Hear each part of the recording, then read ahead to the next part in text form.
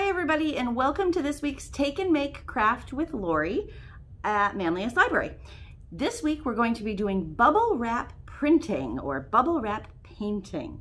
And in your kit, if you came and got one, you will find a canvas. It's wrapped in plastic, so make sure you open your canvas. You will also find a handful of cotton balls. Pardon me, I'm opening my canvas.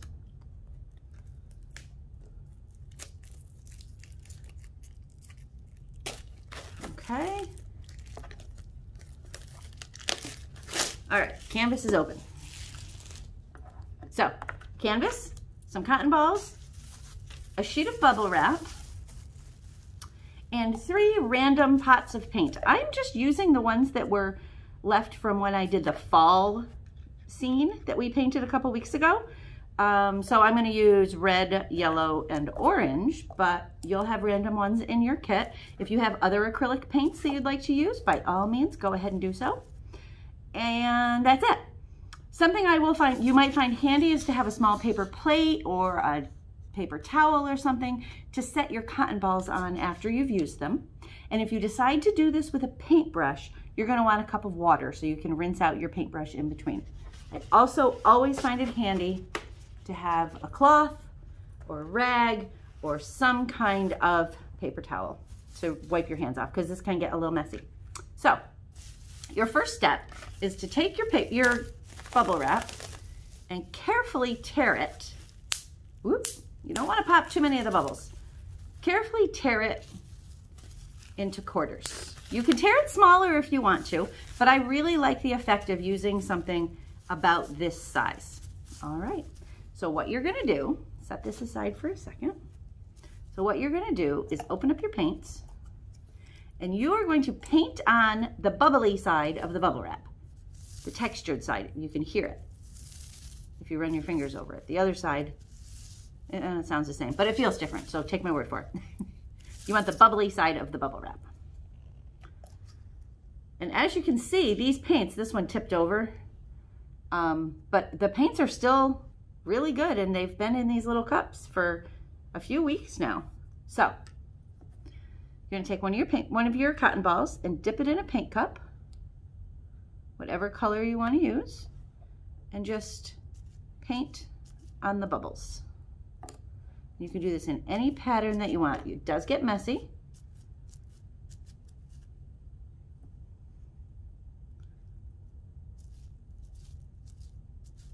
As I mentioned on the instruction sheet, this is also a really great way to use maybe brown paper bags or cardstock. You could do this instead of on a canvas. You could do it on one of those and make wrapping paper or greeting cards or stationery. Okay, you want to be careful not to mix your paints and then put them back in the same paint pot, because that'll mix your paints in the paint pot. Okay, so I'm going to do just one last across here and across here.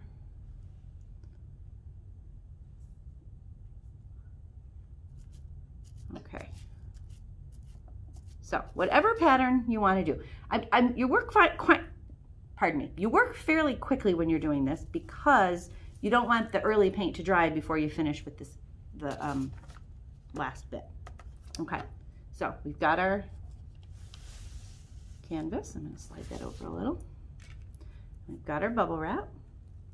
You're just going to take it and very carefully lay it down somewhere on your canvas, wherever you want to start.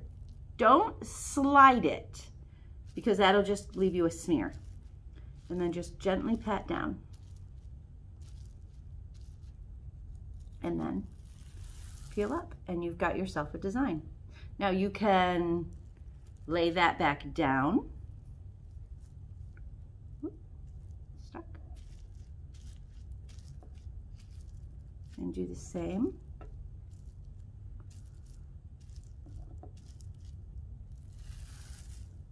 Okay. Or you can set your canvas aside. Eek.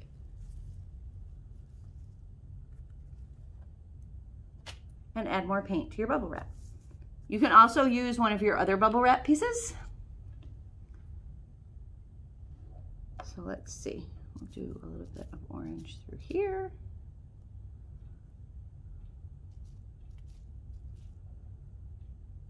And maybe a little in that corner. Whoop.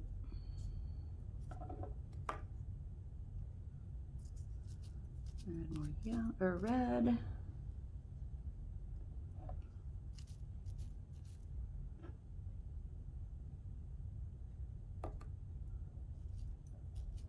It is less messy with a paintbrush, but I think it's not quite as fun.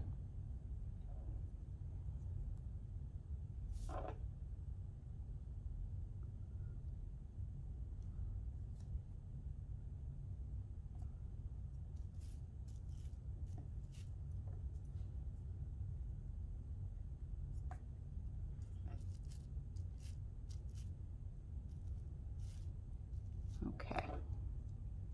Whoop. So set that aside for a sec. Put this back here.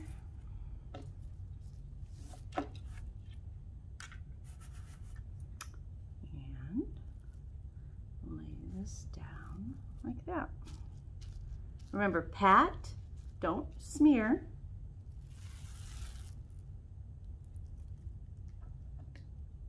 And then let's get that corner. And anywhere along on your painting that you see that you think might need some color, you can lay it down. There we go. And there you have a bubble wrap painting. It would look lovely framed and on the wall. As I said before, it would also look lovely as wrapping paper or as a greeting card or stationery if you want to write letters to people. Okay, I hope that you had fun today, and I'll see you next Thursday at 4 o'clock.